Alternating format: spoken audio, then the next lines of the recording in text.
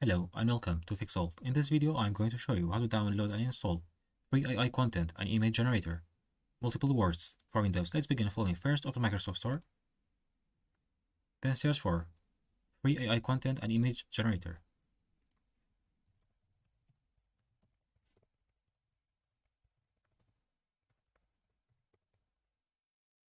As you can see, this is free AI content and image generator, MultipleWords. Open it, click Get.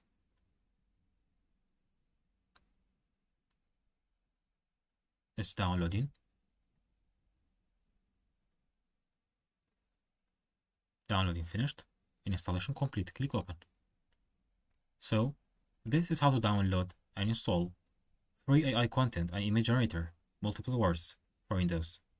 Thanks for watching.